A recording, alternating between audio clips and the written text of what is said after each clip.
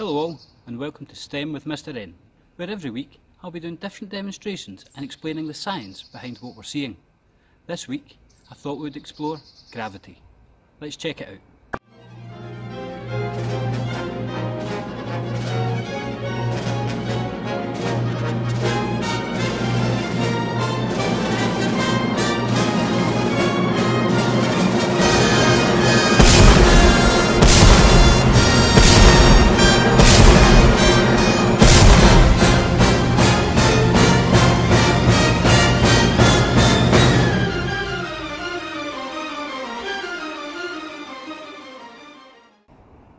There's a famous story that says Sir Isaac Newton was sitting under a tree at his estate when an apple fell to the ground next to him, or in some cases the apple hits him in the head.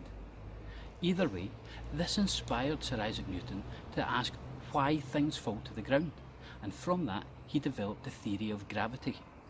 But what is gravity? Well, gravity is a force that pulls everything towards the biggest centre of mass, and it is the force that holds you onto the earth. Everything on earth is trying to pull towards the centre, and everything gets pulled towards the centre at the same force of 9.8 metres per second squared. We're going to do some dropping experiments though to see how gravity can affect different items and explore a bit more about the theory, as well as discovering how you can actually defy gravity. So now we're going to go on to our drop tests. The first test we're going to do is we've got a heavy astrobiology book and we've got a single sheet of paper. Which one do you think will drop first? Let's drop them both together and find out.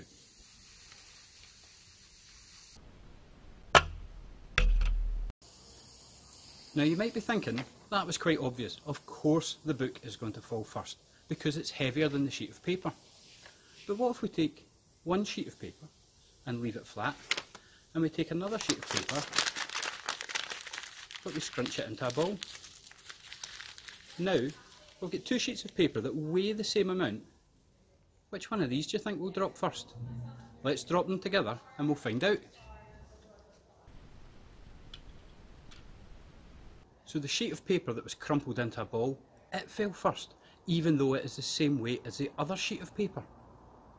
Now what we're going to do is we're going to compare the balled piece of paper with the book and see which one of those drops first.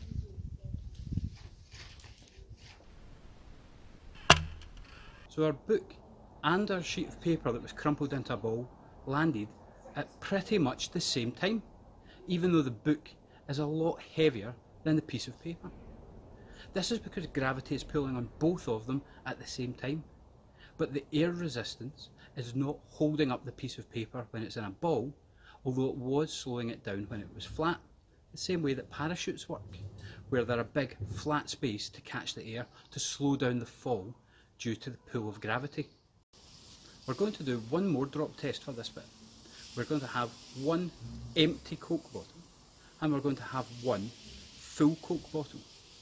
Now these bottles are both exactly the same size, just one is full of water and one is empty. Which one of these do you think will drop first? Let's drop them together and we'll find out.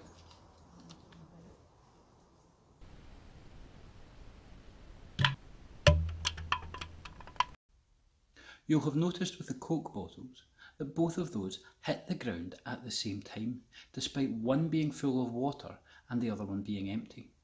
This is because gravity is pulling on both bottles with an equal force, and both bottles are the exact same shape. Now a scientist called Galileo realised that gravity would pull on objects of the same shape at the same force and speed despite different weights. And the story goes that he dropped two cannonballs off the Leaning Tower of Pisa, one that was heavier than the other, to prove this point. Gravity pulls on all objects at 9.8 metres per second squared, regardless of their size, their shape or their weight. Now on the moon, where there is no air, there can be no air resistance. And you can actually drop a hammer and a feather and they will both land at the same time. I'll put a link in the description of this video to show NASA astronauts actually doing that experiment on the moon. Our next experiment we're going to see how gravity affects two items that are actually together. In a bucket next to me, I have a bottle of water, but there are some holes in the bottle, and we're going to see how gravity is affecting the bottle and the water that is in it when I take the bottle out of the bucket. So you'll notice that the water is spraying out of the sides of the bottle. This is because gravity is pulling on the water, and it is trying to pull on the bottle, but I'm stopping the bottle from dropping. But gravity is still pulling the water, and it's still pulling it down, and it is passing out of these holes. Now we're going to explore what would happen if I take that bottle out of the bucket, and while the water is spraying to the side, instead of just holding the bottle still, I drop the bottle. What do you think will happen to the water? Do you think it will still spray out the sides of the bottle? Let's do the test and we'll find out.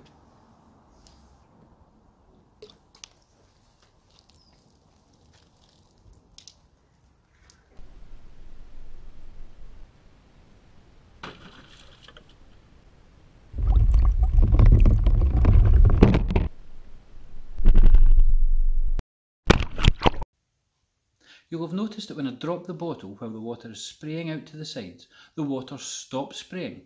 That is because now the bottle and the water are both being pulled down towards the ground by the force of gravity and are moving at the same speed because they are in free fall together. This stops the water from spraying out of the sides of the bottle. So we've now looked at gravity as a force that pulls things down towards the earth. It's what keeps your feet on the ground. But you defy gravity every time you lift your foot, every time you raise your arm, every time you stand up in the morning. You are defying this force which is trying to pull you down to the ground. But I'm going to show you another way that we can defy gravity using another force that exists here on Earth. And to do this, we are going to be using some magnets. So I have a box here with a paper clip attached to the end of a piece of string, and you'll see gravity is trying to pull the string down towards the ground, and that is why the string is swinging. And if I turn the box to one side, you'll see the paper clip always just points down towards the ground. But there is a way that we can make this paper clip defy gravity. I'm going to turn this box round the other way, and then if we lift up the string with the paper clip, we will see that it will just fall straight back down to the bottom of the box when we let go.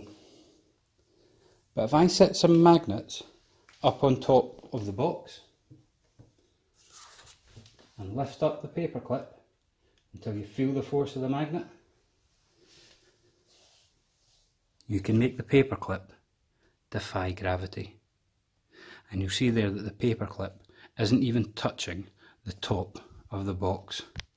There's a gap between the paper clip and the top of the box.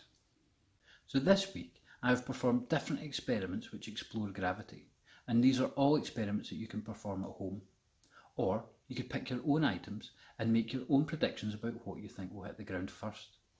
I would also like to use this channel as an opportunity to answer any science questions you may have about any science topics. So feel free to email me at stemwithmrn@outlook.com, and I'll get back to you with answers for your questions, and I might even create a questions video if we get enough questions through. This has been STEM with Mr. N, exploring gravity.